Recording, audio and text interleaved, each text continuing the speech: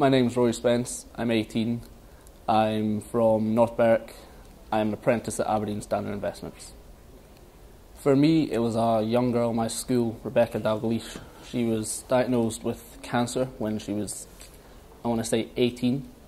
But for the last few months of her life, she managed to raise over £65,000 by herself for a charity called Chaz.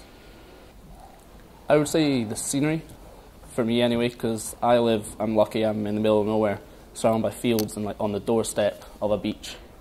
And every year I go up north, so I see all that scenery, and it's probably just one of the best things. Beautiful. There's a lot of change in the world right now, and being young is a brilliant time to be part of that, so we can change with it. I was stuck between two. One was getting this job, and the other one was being voted Players' Player at my rugby club. I don't know why, it's quite big to me, just because it shows hard work pays off and was respected by my teammates. Just to keep progressing. I never want to be stuck in a rut.